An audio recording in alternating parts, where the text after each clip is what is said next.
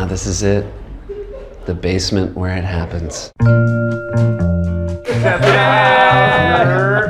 How's the elevator ride? It was really nice, guys. Good to see you. Good to see you too. All right. There was no bumps, nothing. It wasn't like a subway ride. Very smooth. 5-star rating? 5-star rating. Nice. Tonight, our illustrious guest is friend of the show. Yes, our buddy. So good to be here. All right, the talk show game, is it still fun?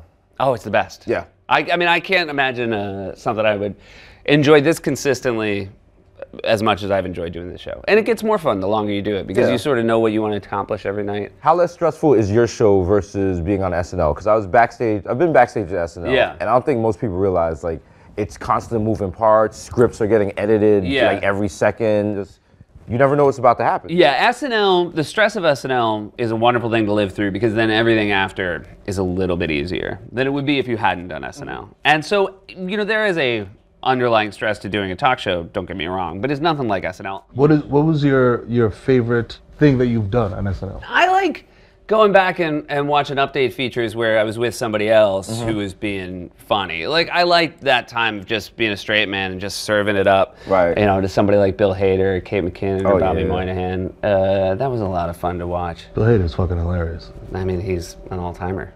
He's Mount Rushmore, you know, of SNL Mount Rushmore. We love you, Bill. Yeah. Did he die? No. Oh, He's just mad. that was mad dark. No, that's if you go like this. I was like, I haven't checked my timeline If you go, we love you, we love you, Bill. Yeah, we love you, Bill. But if you go, we love you, Bill, that means you're just hoping he's watching. It's all, it's directional. Yeah.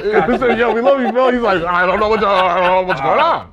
What are you watching now? What am I watching now? What are you watching? What do you, when Seth Meyers goes home, watching Seth Meyers products? Well, I watch DESUS MERO I do watch DESUS MEro. He does. He came and he had a recap last night. I call that, I don't know if you heard me say, you told a moving out Billy Joel joke. A dozen of his motorcycles were vandalized. Damn.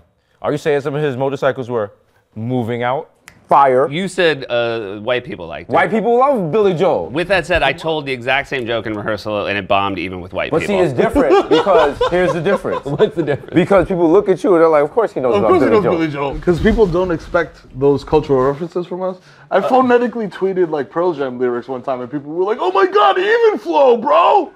Really? It's like, yeah, I've heard that song. That was a very popular song. I bet that's very exciting for Pearl Jam. Like, oh yeah. Yo, shout to Eddie Vedder. Imagine Eddie Vedder's just making cheese. Shout to Eddie Vedder. We love you, Eddie. We love you. Wow.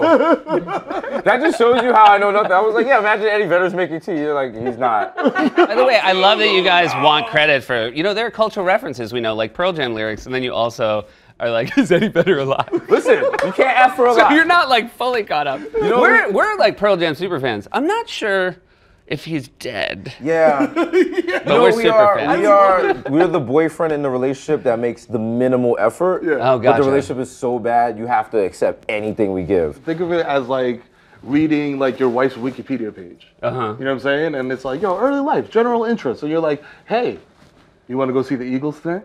Gotcha. You know what I'm saying? And then she's just like, oh my God, you know? Did you know? How'd you know? And you're like, yo, I read your Wikipedia page. It's a true story. I took my wife to an Eagles concert at Madison Square Garden. And they sort of did their whole, they started with like early Eagles and it just went chronologically. And then it was getting into later Eagles stuff. You know, we're in the 90s now. Not the richest era of Eagles music. Yes. And I said, during statement. a song, I said to my wife, hey, since this is the Eagles we don't like, what do you say we bounce out of here? And my wife said, this is the song we walked down the aisle to at our wedding. Ooh, shit. I had not made the connection.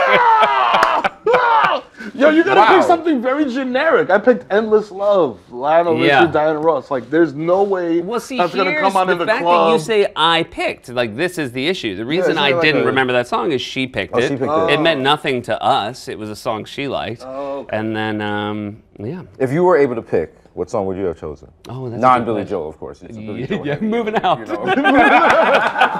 You had to be a big shot, big shot. I was at the wedding, I'm like, yo, Bang your nose. go get him, Seth. Yeah, do something more. Whoa, let's go Rangers. Oh, wait. You think Let's Go Rangers is a lyric in all Billy Joel songs? Like,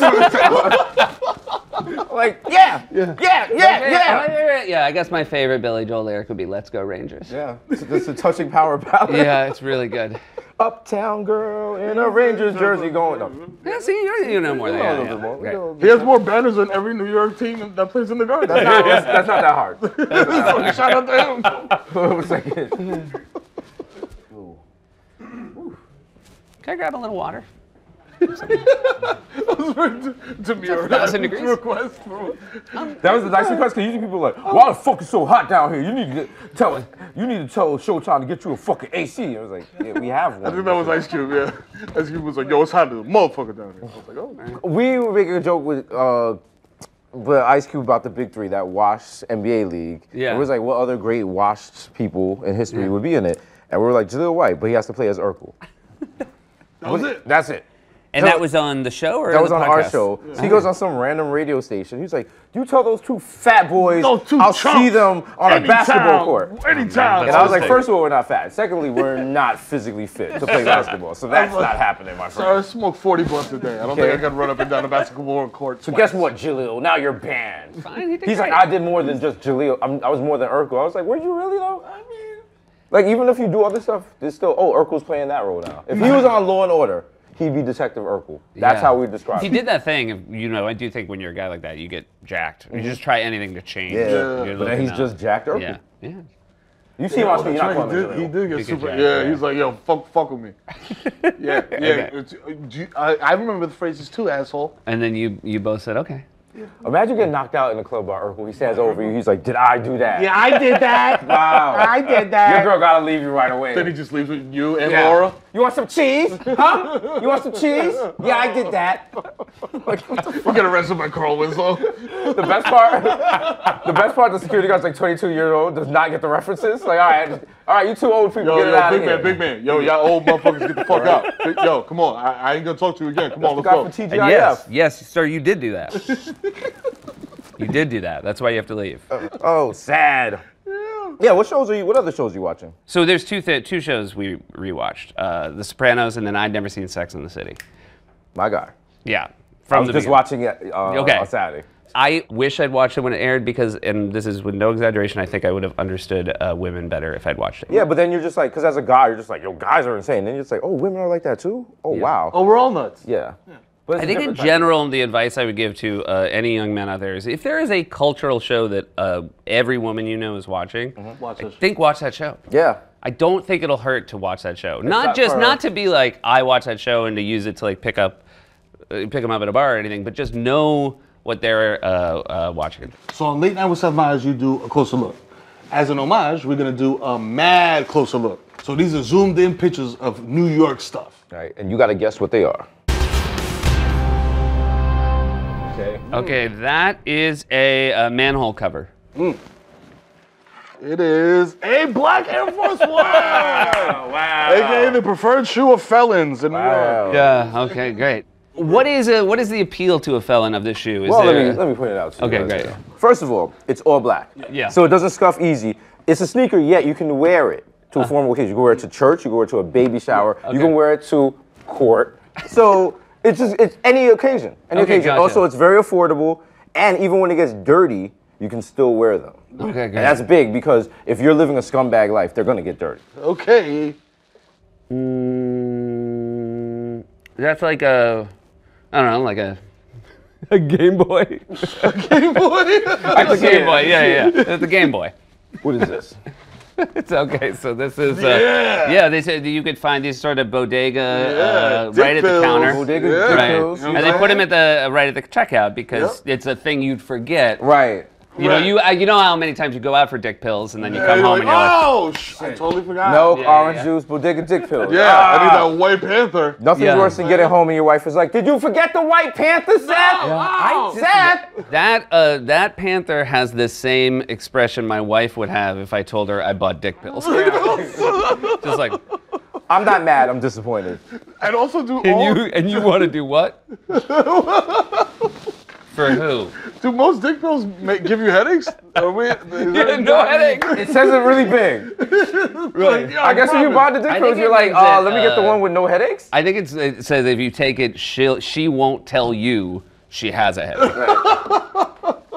It says #1 formula exclusively designed for sexually active men. Now, is that maximum or It's, double? it's triple triple maximum. maximum. Triple maximum. maximum. 7 days long. Yeah. If you take a dick pill in your heart for 7 days, that's a hate crime. I would like to point out you can't be triple maximum, right? No, maximum maximum means the is most. It's like, yo, get it to the top. Now, triple time. Triple it. Let me get this one. Those are Rudy Giuliani's teeth. That was amazing.